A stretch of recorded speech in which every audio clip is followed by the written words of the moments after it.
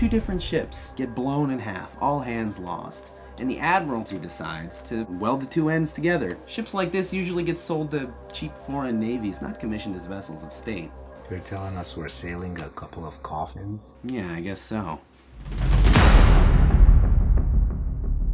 Sound general quarters. All hands to battle stations. Contact confirmed as blacklisted ship. We have full authority to destroy or seize. LSO, manned and ready. Railgun mounts manned and ready. Fire 1. Fire! Buys money on the first day. I guess the captain knows what he's doing after all. You did good, Marcus. Everyone's really proud to be on board now. It was easy pickings. No one will even notice. Gentlemen, it's time you understood the true purpose of our mission. We're not hunting blacklist pirates to settle grudges anymore. Intelligence calls her the White Ship. She appears, attacks, seemingly at random, leaving devastation in her wake. No vessel is known to have survived an engagement with her.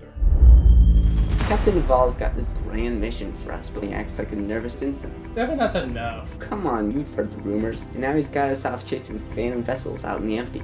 We're headed out of system. I'm taking us into the black. 3, 2, 1. Execute! What are you so worried about anyway? Just being out here in the black. I mean, anything could be out here. There's nothing out here. Captain, new contact bearing 030 by 011.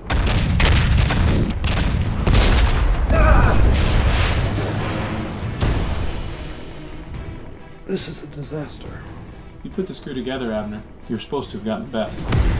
I got the best crew I could with the budget you gave me, but they don't all know each other, and they don't know you. Flag reversed! All back emergency! All back emergency, aye, sir.